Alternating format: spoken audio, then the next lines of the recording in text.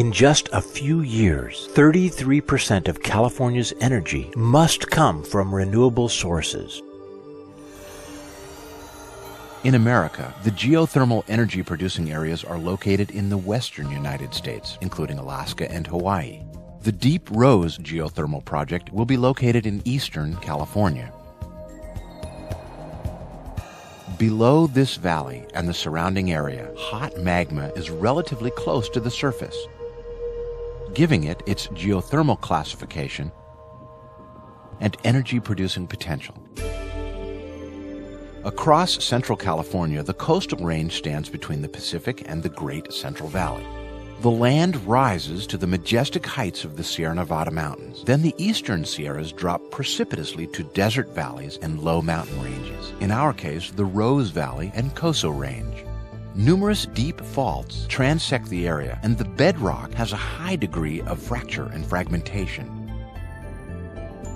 Ancient lava flows and dormant volcano cones stand as reminders of the area's history of volcanic activity. Water runoff from the Sierras easily penetrates down thousands of feet.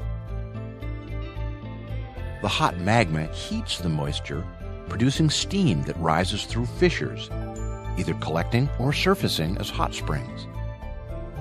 Dr. Carl Austin researched and proved the viability of the area as an excellent geothermal energy producer with the installation of the successful Coso geothermal plant on Navy land in the Coso Range.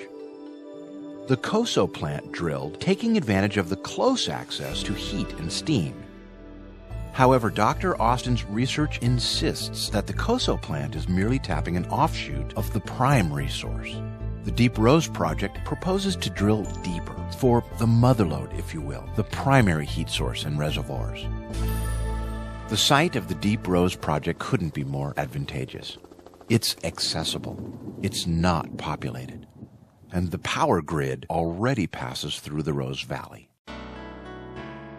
The Deep Rose geothermal project has the potential to far exceed the output of the Coso plant, and perhaps even exceed the output of Hoover Dam.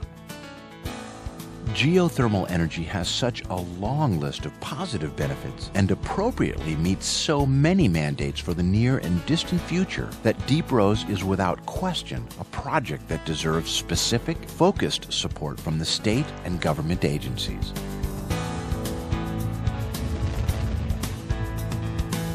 For more information on Deep Rose, contact Metro Energy Investments, LLC.